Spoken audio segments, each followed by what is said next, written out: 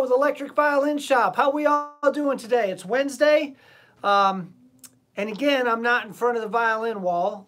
We're actually a functioning retail establishment, and we got somebody in there right now trying out some electric cellos, which is very cool. So you may hear some of that background. You may hear like some, right? Some lots of cello stuff. That's what cello players do. All right. That goes out to Shauna, our staff cellist, where I was giving each other trouble about that sort of thing. So this week we are talking about why you might want to go with an electric violin. I just got back from the ASTA conference, the American String Teachers Association in Orlando, Florida. It was wonderful, it was amazing. Over 1,200 string teachers in there, and we're sort of trying to, those of us weirdos, the electric weirdos, we're out there trying to educate the educators about what an amazing instrument this is. It turns out that the headline concert, which was arranged by Jesus Florido, who's an amazing string player out of Los Angeles, it was Jesus Florido and friends. So Jesus Florido, Mark Wood, Tracy Silverman, Martha Mook, who else played? Joe Denizon, Greg Byers, all of those guys were playing with Al Di Meola's band backing them up. It was glorious. It was so wonderful.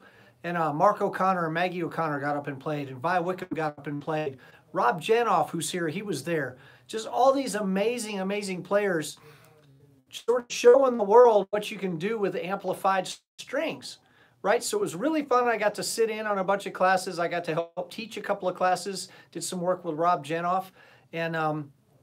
And one of the things that really, really sort of struck me is with 1,200 people with all, like music degrees, people that are professional educators in the string world, how little most of them know about electric instruments. Most of them really know almost nothing about electric instruments. So I think that's maybe where we're failing as educators. I don't know if you'd ever trust your kid to somebody who looks like me, but yeah, as educators, we're not doing a good job of educating the educators about these instruments and electric instruments and why they are legit and why they're valuable and why anybody would want one of these things, right? So the first thing that I want to cover on that is electric violin is a legitimate instrument. And it seems really, really silly to say that. I've been making my living by playing one for over 20 years. The IRS thinks my violin's legitimate, believe me. But there is a class of people that are sort of the nothing good has happened since 1800 crowd that they don't view these as legitimate instruments. This is a gimmick. It's a prop. It's a toy. They'll sort of pat you on the head and go, oh, I bet what you're doing is so fun. I bet it's fun. Can you play Baby Shark?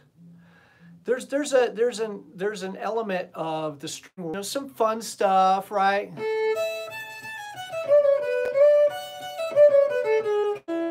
Right, you can play that on electric. It's cute and it's fun. Rachel Barton Pine, probably one of the top 10 living violinists, is an electric violinist. Maxim Vengerov, arguably the greatest living violinist, plays electric violin. There are so many incredible, amazing players. All the guys that I mentioned in that concert, they were the best violinists in the room, and they were playing on electric instruments. It's a legitimate instrument. It's similar to an acoustic violin, but different in the same way that electric guitar and acoustic guitar are similar but different. I mean, I don't know how many people would say, well, the acoustic guitar is a legitimate instrument, but the electric guitar, it's a gimmick. It's fun. You can play simple little kid songs on it, and it'll be ha ha ha, so cute. There's real art and real music being played on these instruments by real players, And there are amazing pieces of music being written for these instruments, okay? So it's a legitimate instrument. I can't believe I have to say that, but I have to say that.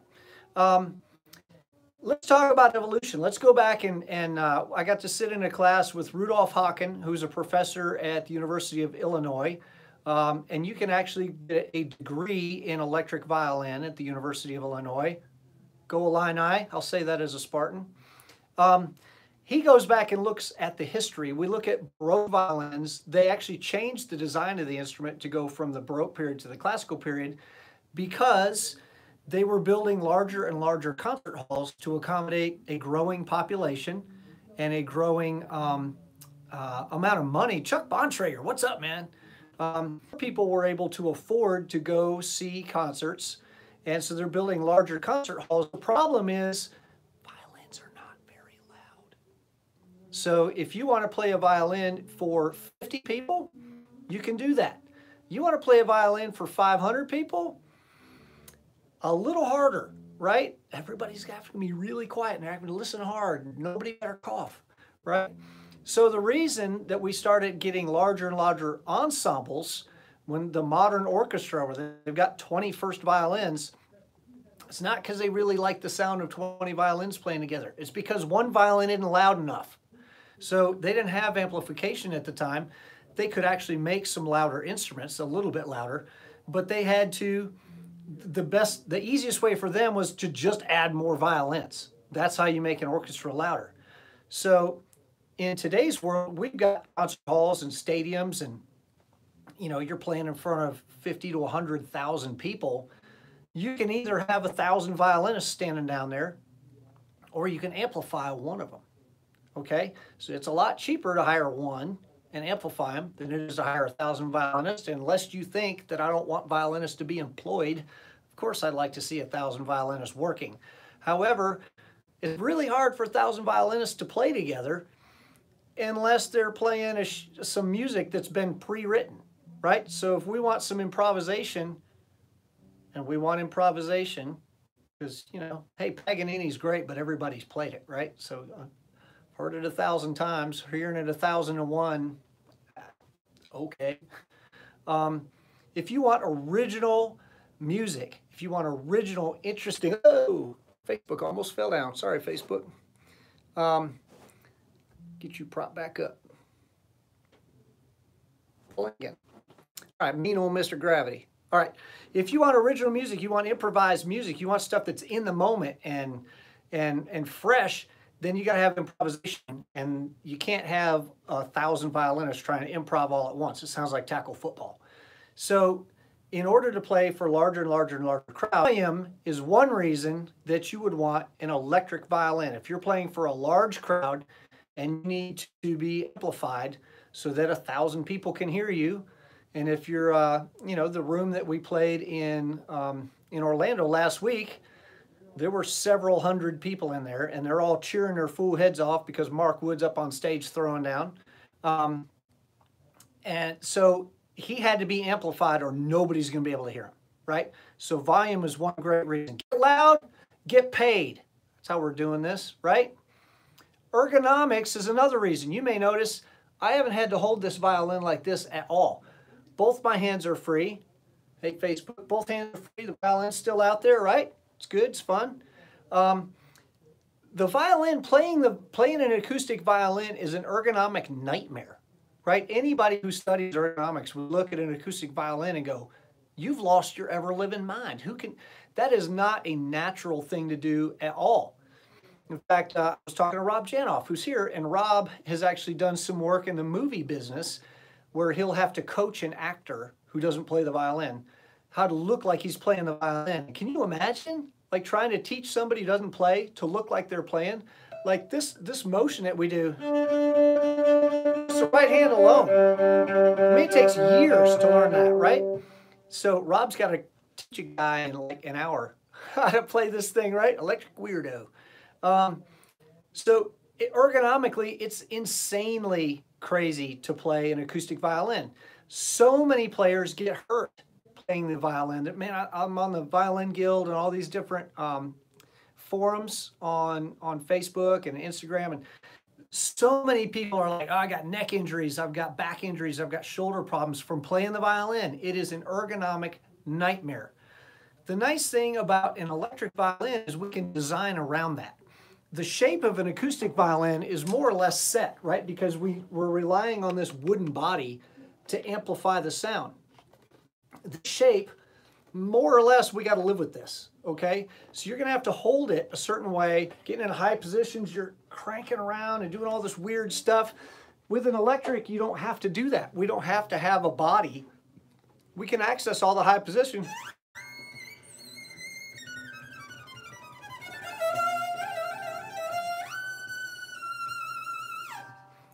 Really a lot easier.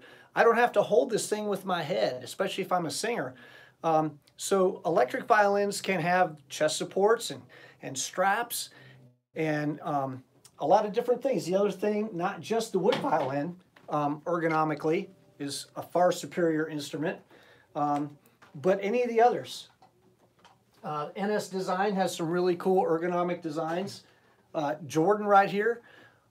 It's not just about how heavy the instrument is, it's where the weight is. With an acoustic violin, your center of mass is way out here. With an electric violin, we can put the center of mass much, much further back because we don't need a body out here. This is a 6-string violin that by itself is actually heavier than acoustic, but because all the weight's back here, I'm not holding it in my hand. It's not putting pressure on my shoulders, not putting pressure into any of these little delicate structures in here that if I play for hours and hours and hours and hours and hours, are going to have repetitive strain injuries. So volume is a great reason to go electric. Ergonomics is a fantastic reason to go electric. Electric violin Luthieries here, yeah, they make fantastic violins that are super, super lightweight. All the weight is back here and much more ergonomic. You're much less likely to get hurt playing that instrument, okay? I've got notes here. Yes, okay. Volume. When we talked about the fact that an electric violin can get way loud, woo-woo, rock and roll, they can also get much, much quieter than an acoustic violin.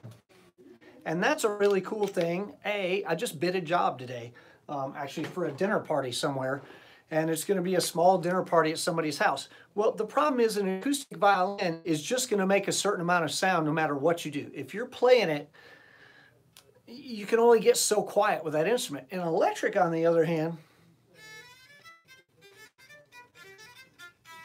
like nobody can hear that. If I'm playing and there's a room where 8 or 10 people are talking, they're not going to hear that unless I amplify. So maybe next week we'll do that. It's the nice thing about electric is it's much quieter, right? I can practice them and I'm not going to bother anybody who's sleeping in my house or my apartment or next door. So the electric violin is great for that. It's also great in a live setting because it is so much quieter. Let's demonstrate some effects that you can use with an electric violin that you might have some issues with an acoustic. You know, we've got this cool organ sound, right?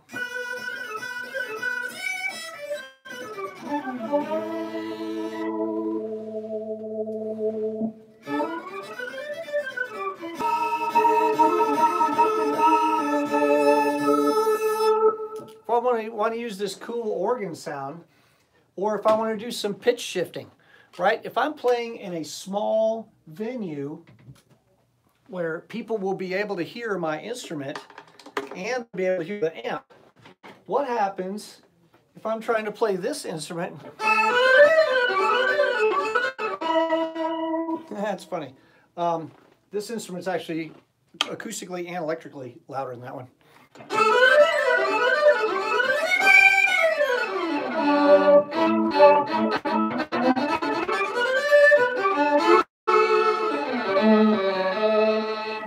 I'm so used to playing a 5-string, I was reaching for the C and it isn't there. That's really strange. So in an acoustic instrument, if I'm trying to run effects on it, especially pitch shifting or some delay effects or whatever, the instrument is loud enough that you can hear the instrument and you can hear the effect. That's not always ideal, right? Especially if it's pitch shifting. You know, if I'm doing a thing where I'm using say a half step down. I'm actually playing with a band this weekend that they do about half of their tunes with the guitars tuned in E flat, and the other half of their tunes with a capo on the first fret.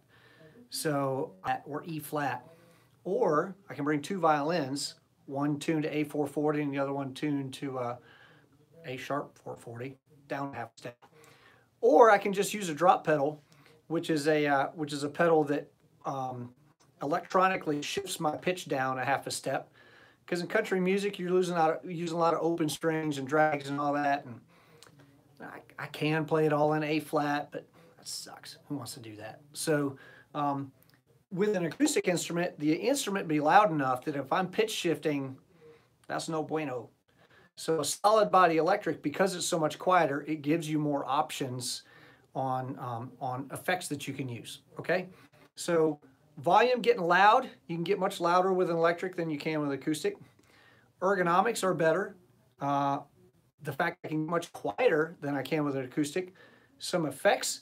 Actually, when I was sitting in Rudolph Hawkins' seminar this week, he's the one who's the professor at University of Illinois. He had some of his students there, and they're fantastic, fantastic players.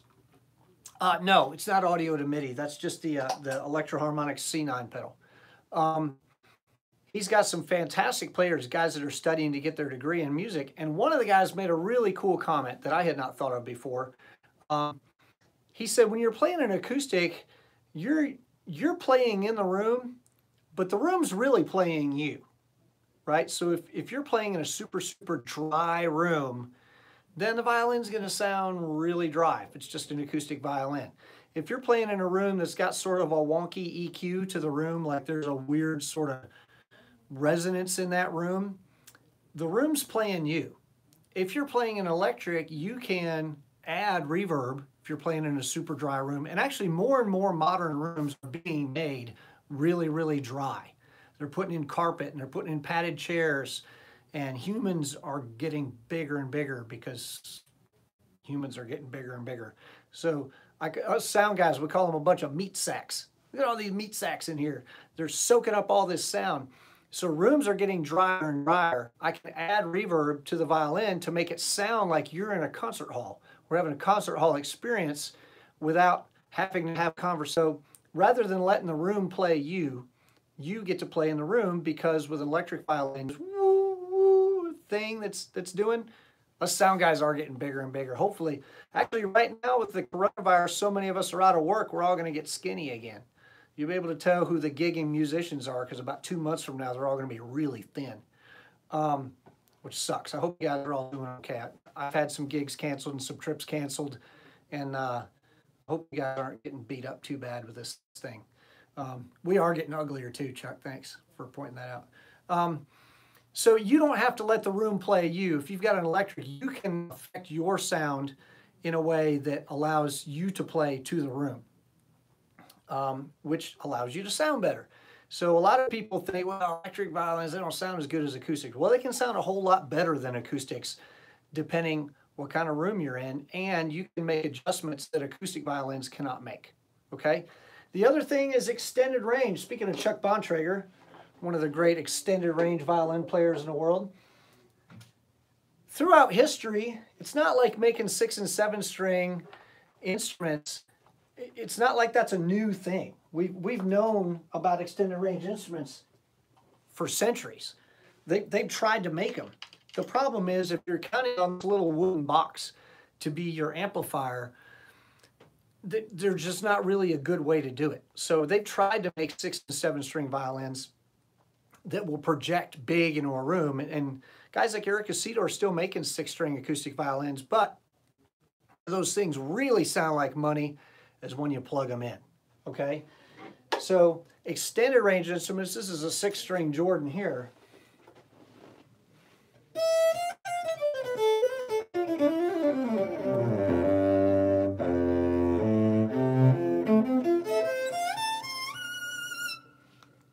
And that was an acoustic, buddy. That's right. I know why this thing was so quiet. It was turned way down. What's wrong with me? You don't turn violins down, you only turn them up. Crazy talk. So extended range instruments, 5. We actually sell more 5-string violins than 4s. 6-string, 7-string, even 8-string, and I think John Jordan actually made a 9-string one time because he can. Historically, those don't work well in unamplified environments. So why go electric? Because extended range is so much easier to do with an electric than it is with an acoustic. Why would I want extended range? Well, because more is better. Less is more. It's ridiculous. More is more.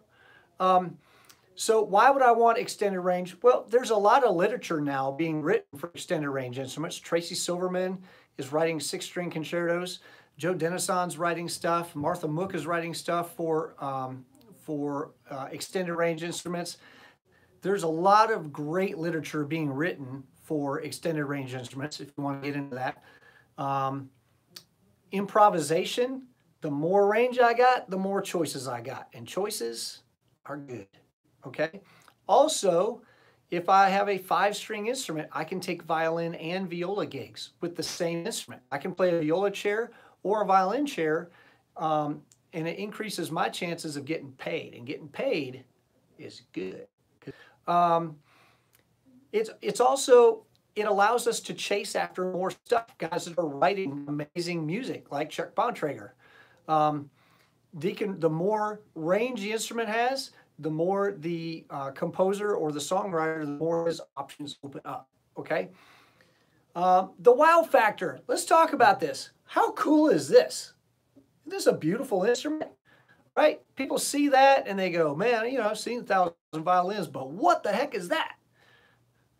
People listen with their eyes. And I know we can talk about purity and blah, blah, blah, but even like the hardcore classical folks, they know that people listen with their eyes. You know how I know this? Because they have really strict dress codes for orchestras. You can't just walk on an orchestra stage wearing a mini skirt and a bra, even if you're a guy. They will not be happy about that. So it's because they know people are listening with their eyes. So they have, you know, you do your hair before you go play. What's up, Steven? You do your hair before you go play. You'll think about what outfit you're going to wear to be on stage. You're thinking about the lighting on stage, camera angles. Why not think about what your instrument looks like? I mean, the thing that everybody's looking at, the thing that's making sound, it can be cool looking, right? Which attracts people. Maybe someone who is kind of walking by and they're maybe half listening to what you're doing, but oh my goodness, what on earth are they holding? You've gotten their attention. It gives you one more chance to get somebody's attention to maybe let them listen to what you're doing. So let's talk about the reasons again. Why would you go to electric? You can get louder than an acoustic. You can get quieter than an acoustic. The ergonomics are far better on many electric violins than they are in acoustic violins. You're less likely to hurt yourself by playing for hours and hours and hours. You can use a lot of different effects to reverb, to wetten up a dry room. You can use delay to fatten up your sound. You can use tiny bits of distortion to warm up your sound. Chorus and detune can spread your sound and make it sound like there's more of you. If you play out of tune, it sounds like there's more of you too, by the way. There's just so many different ways that you can change your sound. Modern music is going to require you to make a lot of different sounds. The more different sounds you can make, the more gigs you can take, the more money you can make, and the bigger house you can buy to put all your violins in it. So effects, extended range. You can start exploring more extended range stuff with electric instruments. It's a wow factor. People listen with their eyes. So all these are great reasons to switch to electric. If you are a teacher and you want to be teaching in your classroom, if you've got a 5-string violin and an octave pedal, you can cover violin, viola, and cello parts for your kids with only one instrument. If you've got a 6 or a 7-string violin, you can do the same thing. Violin, viola, cello parts with one instrument. How nice would it be to be able to show the cello kids, hey, this is what I want to hear. Right? Instead of trying to like sing it to them, you can show them. Excuse me. Must have been the tacos. So it's just, there's so many reasons to switch to an electric violin. And I wouldn't even say switch. I would say add an electric violin to your arsenal. Most of us who play electric also have acoustic violins. I hardly ever play mine for money. I practice it a lot, but 99% of my paid gigs are on an electric. But I'm not saying electric instead of acoustic. It's usually in addition to. do, because they're both legitimate instruments. They're both with legitimate purposes. And so electrics are good for teaching, they're good for performing, they're good for practicing. There's a lot of reasons to have one, okay? I also, while we're here, I want to address a myth that I've seen a lot of times on internet forums. Believe it or not, there are people saying stuff on the internet that's not true. Sorry, it's accurate. You'll hear people say that electric violins are easier to play because you don't have to produce tone. That is total horse crap. Totally, totally wrong. When they say, the people who say, and it's funny because the people who say that, electric violin, and they either don't have any videos of them playing electric violin, or their electric violin sounds bad because they don't know how to play it. So the people who say electric violin is easy because you don't have to produce tone, it is a lie. It is completely and utterly untrue. It's not an opinion, it's a fact. You do have to produce tone with an electric violin. It's a little different than producing tone on an acoustic violin. No, I don't have to dig into my strings as hard to beat the tone out of that thing. I play pretty much on top of the string all the time. I have an amplifier. If I want to get loud, I'll just turn a knob, okay? I can get loud enough to run you out of this county without ever having to work very hard. Why y'all want to work that hard? So producing tone on electric is a little different than producing tone on an acoustic. The electric, people say the electric's more forgiving, that you can lay back and it's more forgiving. You do actually need to lay back. That part is true. But the part about it being forgiving, more forgiving, is utterly untrue. You'll find that electrics, any little tiny noise that you make gets amplified, right? If I set my bow down on the strings, like you all heard that. If it's done with an acoustic, you're not going to hear that. You know, if I'm up on stage, I want to check my tuning before I start, right? You've all done it. Don't snicker. You've all done it. Before you're going to play, you know, before you play the Bach partita, right? You all do it. Okay, all right, good. I got my finger in the right place. Y'all all heard me do that because it's amplified through the speaker. If you're doing that on an acoustic, you can lay way back and nobody hears it. It didn't like that on an electric. The speaker picks it up. Look at it. I bumped the violin. You do that on an acoustic, nobody hears it. Super forgiving. You do that on electric, it comes through 50,000 watts of PA and everybody goes, what the heck is that guy doing? Scratch. You know, the people who make, they're real scratchy players. I don't even know how to do it. All that scratch comes through. You know why? You got bad technique. Okay? You have to learn how to play the instrument without making all that scratch. You got to learn how to play the instrument without making all that thump. All the noises that you make is you're bumping from string to string. All that gets amplified. On an acoustic violin, a lot of that gets hit. So to say that the electric violin is more forgiving is bunk. It is forgiving in different ways, okay? And people will also say, well, there's natural built-in compression. Also not true. We actually measured this. I believed that it was true. I'd heard it so many times that I actually believed that it was true. And it was about 2 or 3 months ago, we actually measured it. I brought in an acoustic and we set up a sound meter and I played real light and I played real loud. And there was, maybe like a 30 dB difference. I did the same thing with an electric. I hooked it up, played real quiet, played real loud. There was a 30 dB difference. The amount of dynamic range you have with an electric violin is the same as the dynamic range you have on an acoustic. The reason some of you feel like there's compression built into your electric violin is because of gain staging. If you're too close to the top of the gain stage in any of your pedals or your amps or your violin, then it does introduce compression, okay? But if you are properly gain staged all the way through your system, you have just as much dynamic range as an acoustic does. And actually, you have way more dynamic range than an acoustic does because you can use a volume pedal. An acoustic, when you play it, the very quietest you can play it, that's not 0 dB. It's more like 60. Okay, the quietest you can play is 60. The quietest I can play on an electric is essentially 0 because I can rock a volume pedal all the way back. So you've got more dynamic range on an electric, and they are less forgiving in certain ways than acoustics are. So myth dispelled. Pow! Mythbusters right here. All right.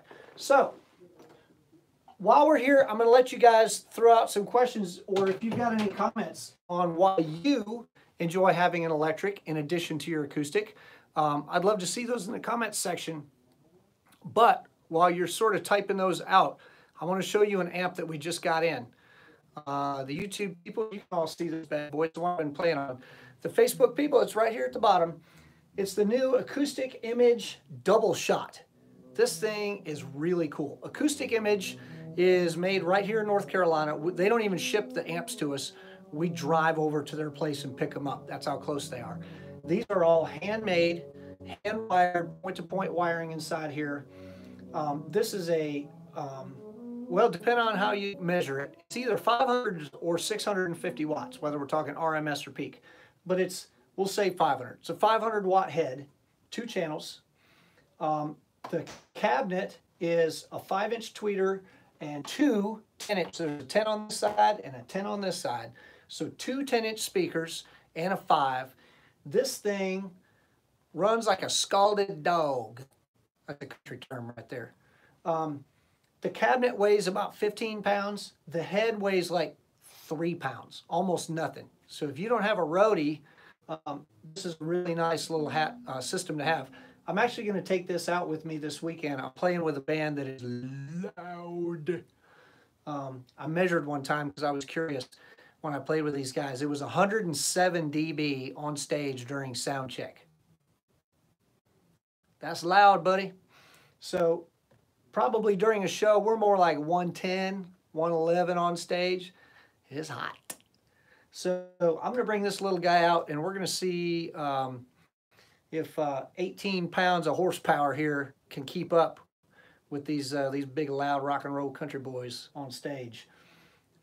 I'm supremely confident that it's going to do really well. The other thing I like about this, it is super, super high-def sound. I'm going to tell you guys a story. You guys want story time with Uncle Matt? Let's have story time. I've got a buddy who's a bass player, and he worked for, I'm not going to name the company, and I'm not going to name him, but he worked for a bass amp company. And he had all of the guitar centers east of the Mississippi. Okay, so he was off doing a clinic someplace, and the head guy for the company called him and said, hey, we got a blues lawyer in this town where you're at. Y'all know what a blues lawyer is? Just a rich guy who buys really good stuff. Not necessarily a great player, but got lots of money, so they buy good stuff. So this blues lawyer had bought one of their amplifiers, a high-end amplifier, and he called in complaining that it didn't sound as good as his low-end amplifier that he had. So something's wrong with this thing. You know, the low-end amplifier sounds better than this high-end thing. So my buddy, they said, could you go to this guy's house and just check this amp out? Yeah, sure, no problem. So he goes to the guy's house, guy plays through the amp. Well, you're right, it sounds pretty bad. Can you plug into your old amplifier? I want to hear that. Plugs in the old amplifier. Well, you're right. The old amplifier sounds better than the new one. That's really weird because one's very cheap and the other one's pretty nice. And my friend, who's a professional player, said, can I see your bass real quick? And he plugs into the nice amplifier with this guy's bass. You know what it sounded like? It sounded really nice. And he's like, oh, this is awkward. And the guy sort of figured it out for him. He goes, it's not the amp, is it? I said, no, it's not the amp. He said, well, what happened? Why does the good amp sound good with you and the bad amp sounds bad with you, but it's reversed for me? And my friend said, well, the problem is you've been playing through a crappy amp. You learned how to play through a crappy amp, so you've sort of adjusted your technique to make the best possible sound with that crappy amp. The problem is that's bad technique. So when you plug into an amp that actually amplifies what you're doing, it sounds bad because you're playing bad. It's not your fault. It's the amp that you were plugged into. You're plugged into a bad amp, and you just kind of learn how to make it sound as good as it could. So the thing is, a good amplifier like this Acoustic Image, they're way less forgiving. If you're a good player, this thing's going to sound amazing because it's going to amplify every last nuance of everything you do. If you're a bad player, this thing gives you nowhere to hide. There's no like sort of, you can hear all the way around the edges with this amplifier. If you're using a cheap amplifier that doesn't really reproduce sound all the way, it can sort of smooth out some of your rough edges. And you go, well, you know, hey, I'm not that bad. And then you plug into something like this, and you're like, oh my goodness, I sound terrible.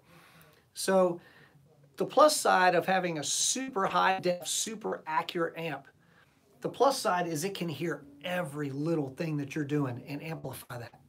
Minus side is it can hear every little thing you're doing and amplify that. So Corey Zillish is here. What's up, buddy? So that's the nice thing about this amp. It sounds amazing. Of course, if I make a mistake, there's nowhere to hide because it isn't going to cover for me. And that's sort of the thing about high-end amps. But yeah. Yes, Electric Violin Lutherie makes a good point. Don't forget hearing protection. I have been playing loud music for better than 30 years now.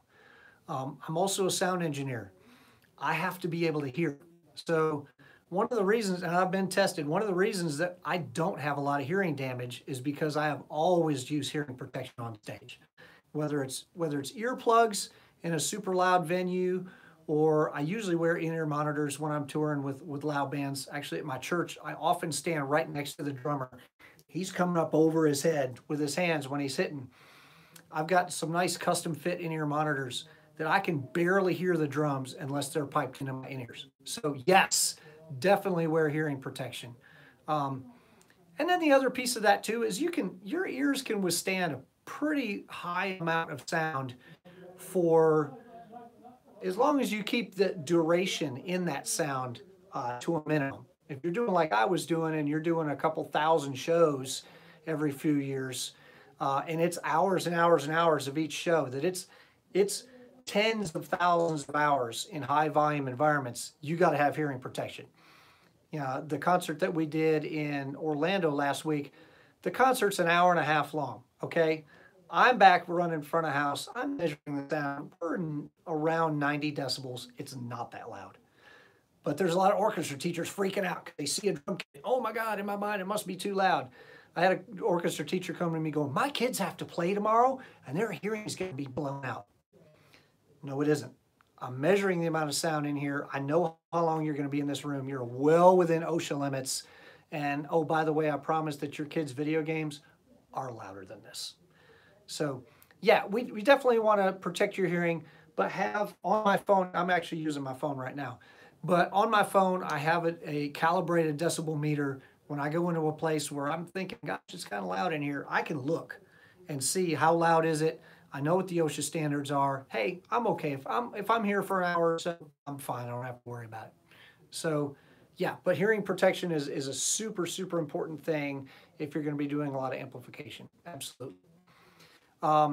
Any other comments that you guys have on why you might want an electric instrument? Please dump those in the comments section and we will reply to those as best we can. In the next, I don't think it's this coming week, I think it's the following week, we've got some new violins in from Geva, G-E-W-A, from Geva. I'm a Geva, that's a diva, sorry. We have some new violins in from Geva, and the Geva folks are going to be here in this shop, not on my nose, in this shop. They're going to be in this shop, and we're going to do a live stream with the people from Geva, with the new Geva violins. We've got them in. We like them, and yeah, and so I think that's in 2 weeks. Next week, I don't know what we're talking about. If you guys have any suggestions, you can dump them in the comments section as well. Which decibel meter am I using? Okay, I'm actually using an RTA, a real-time analyzer, and it sums. If you guys don't know what an RTA is, this is actually really cool talk. An RTA is a readout. I'm going to show you on my hand. It's a readout. It shows you on one side will be high frequencies, on the other side is low frequencies, and it shows you how strong each frequency is. So if I hum like a 440, I'm like, woo, that's a little high. Woo, there we go. It'll actually, you'll see the little bar at 440 hertz, it'll pop up, right? If I do a low frequency, the low frequency will push up. You high frequency, and I'm not doing that. High frequency, you'll see that bar push up. So you can see how strong each frequency is in the room. Sound guys love these things. So we can we use our ears, but you want to visually confirm what your ears are hearing. And it's also quick, if you hear some feedback, you'll see a bar jump up. And you can see that bar and you're like, oh, 3K, let's notch that out. Okay, hear something and you're gonna know. But it's also good to see, and that's how you can kind of calibrate your ears. But even with that RTA, it has a sum that shows me, and I can choose A weighted, C weighted, whatever, that'll tell me what the overall noise in the room is. It's on my phone, but I've actually taken it and had it calibrated, so I know how loud the room I'm in is all the time. So, anybody else have any questions? If not, I'm going to sign off. That's why it's a good idea to have an electric violin. They can get quieter than acoustics. They can get louder than acoustics. They're more ergonomic than acoustics.